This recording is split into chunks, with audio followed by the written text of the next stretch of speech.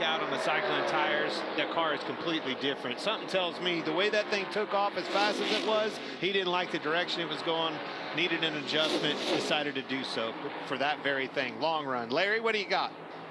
Well, what I like about a long run right here is when I look at the stages for tomorrow, they're 90, 95, and 108. Going back and watching this race from a year ago, talking to a lot of crew chiefs, right now, depending on cautions, the tentative plan is split stage 1 in half, split stage 2 in half, but split stage 3, that longer stage, in the thirds.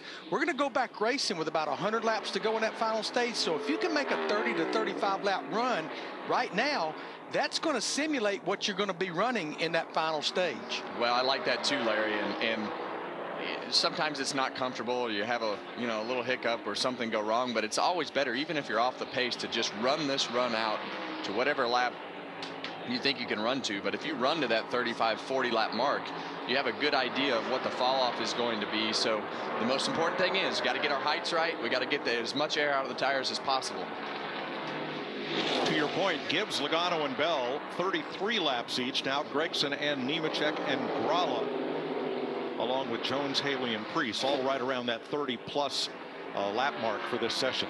So everybody's talking, including me. We're looking at it. I'm looking at the graph, what we look at for lap times and the fall off. Moreover, this 20 car is lights out better than anybody. Now, it doesn't show up that good and present well in the best consecutive 15, 20, and this is why. Every now and then he'll hit lap traffic and bail out. Early in the run, he bailed out and gave up a lap, and it was way off the pace.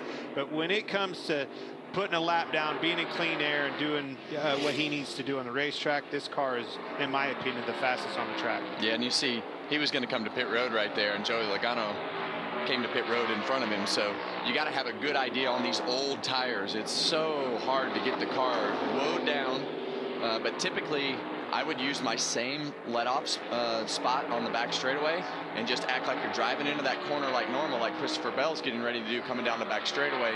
He's going to come into turn 3, hit the brakes, stay up on the racetrack, and then turn down into the pits.